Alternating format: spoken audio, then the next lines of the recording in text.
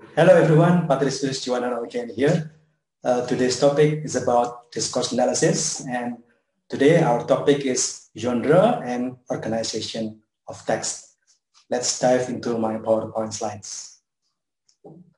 So this is the topic for today, genre and the organization of text.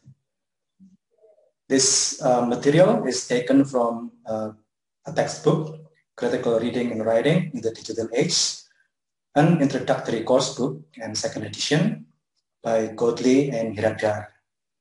And this refers specifically to chapter 1, pages 13 up to 22.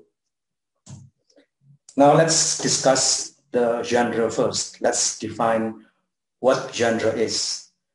Simply defined, genre is a text that has some specific features and specific communicative purpose to attain. So it's very simple definition. I make it simple so that it's easier for you to remember it. Yeah. So for example, a genre of recipe, it has of course some specific features, and the purpose that it wants to attain is to instruct a cook to make food. Yeah. Novel is also another genre. The purpose is to entertain the readers.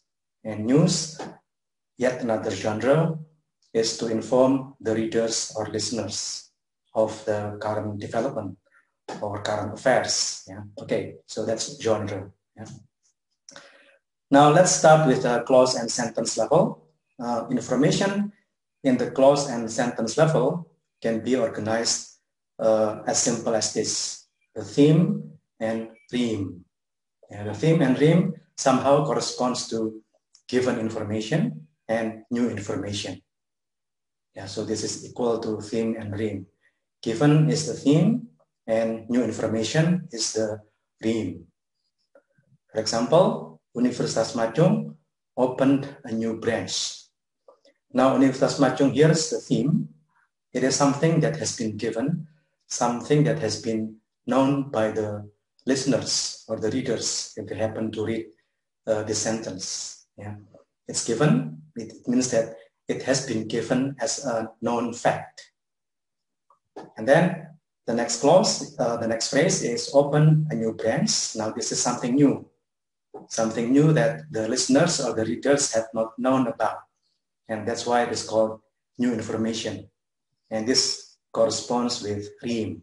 And so theme and rheme corresponds to given and new. This is how information is structured on the level of clause and sentence. Yeah. Okay, now example from the textbook. You have this text. Notice that the underlined phrase is actually the theme. It is something that has been given as something that is already known, something that the readers or listeners have been familiar with. Yeah. So anti-apartheid activist Nelson Mandela, that's the theme. And then the rheme or the new information is died on December 5th, 2013. That's something new. And again, the word Mandela is repeated. It refers to the phrase before that. Yeah. Again, this is something that has been given. It's the theme. Yeah. And then the rheme is the new information is spent 27 years in prison, etc., etc. So all of the underlined phrases here are the theme, the given information, the known information. And those that are not underlined are the new information or the rheme. Yeah. Okay, now let's move on to the paragraph structure. There are 4 structures in which or by which the information is organized in a paragraph. The first one is the steps. Yeah, the steps, it refers or it tells a procedure. It tells a procedures or process that occurs in the order of time or chronologically.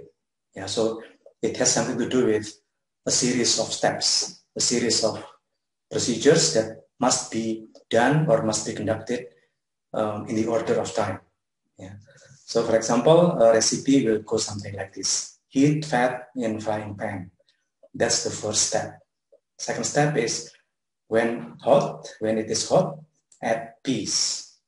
And then turn and stir fry slowly over a medium heat. Add chicken broth and continue to stir fry for 1 more minute. And then the next step, sprinkle with salt, sugar, and sherry, and stir fry gently for 1 further minute, and then serve. Now, this is the steps. Yeah, it tells information in the order of time, in the chronological order, from one step to the next one. You may also notice that this applies to historical essay. Yeah. So, for example, Hitler was born in such and such year, and then he went on to World War I, and etc., etc. Yeah. So that also applies to some historical essay. Essay about a history of something. Yeah. Okay, that's the steps. Now the next one is the stack. Stack is this structure piles up a series of arguments to support a position. Yeah, a series of arguments to support a position. It starts with a topic sentence. Topic sentence is actually the core of the argument, the essence of the argument. And then the rest of the sentences support the topic sentence by giving examples, by giving illustrations, by giving statistical evidence, yeah, those kinds of things that will support the argument stated in the topic sentence. And if you visualize it, it looks like a stack. The top one being the topic sentence, and then the item below that supports the topic sentence. Yeah. So, for example, playing online games offers several advantages. Now, this is a topic sentence. This is the core of the argument. Yeah, that's the core of the argument. And then the next sentence will support this. First, it relieves stress or boredom. And then the next sentence gives even further support. It creates fun atmosphere that releases endorphin. And second, now this comes the second pile in the stack. Yeah, the second argument. In some ways, it sharpens the cognitive scales, and so on and so on. Yeah, so it really resembles a stack, which starts with a topic sentence on the top of the stack, and then it continues with the support, the sentences that support the topic sentence. That's the stack. Yeah.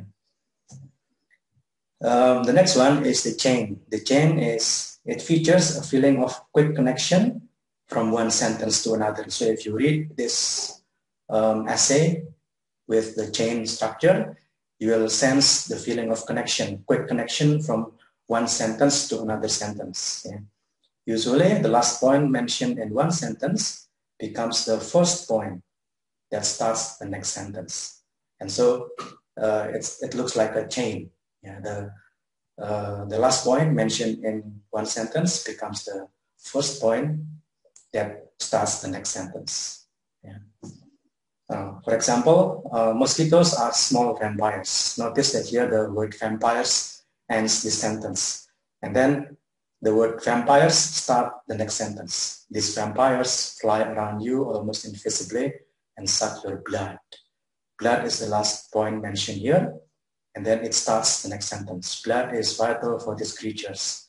And creatures being the last point mentioned here, it starts the next sentence. Creatures like this must be terminated.